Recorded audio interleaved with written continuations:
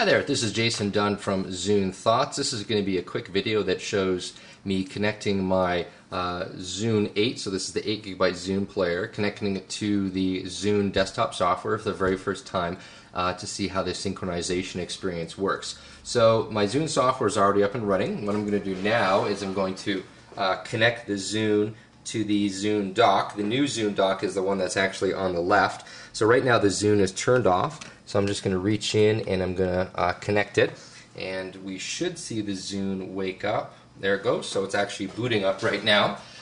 As it does that, let's switch back to look at what happens on the desktop.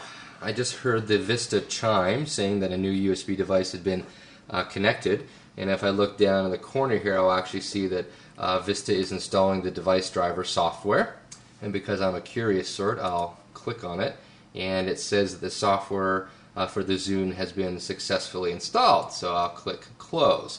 Now I suspect any second here the Zune software should give me some sort of indication that there is a device connected.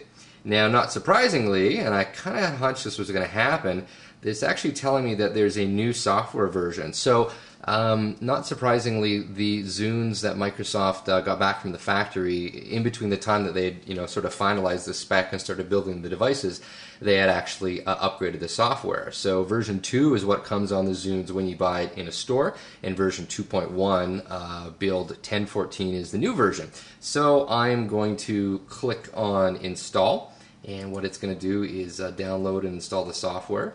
It gives me a nice big indicator. That's actually pretty cool looking.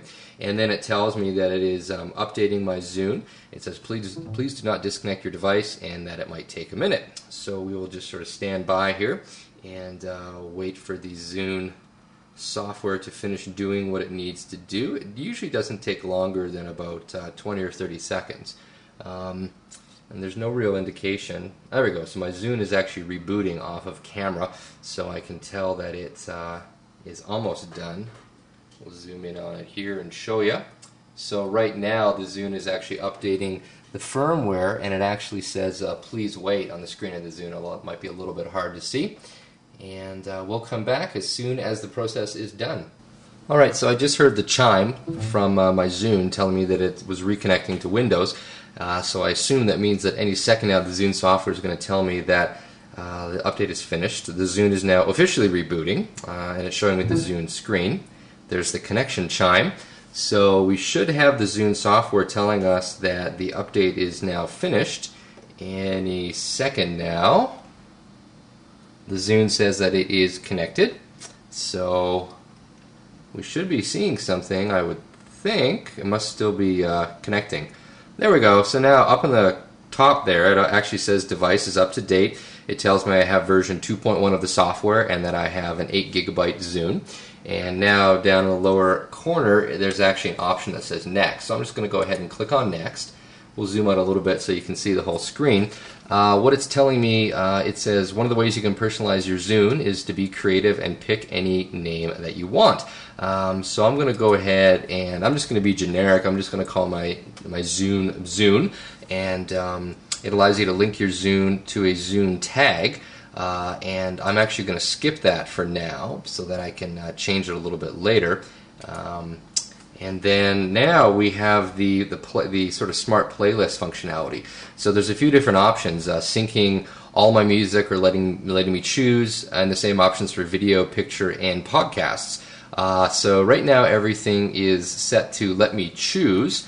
And then it says something interesting here. It says when you select let me choose, a sync group is created each time you drag an artist, album, song, playlist, picture, folder, or other item to your Zune.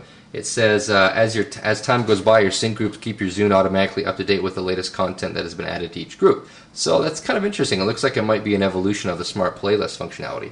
I'm going to click on finish, and we're going to come back to the Zune software.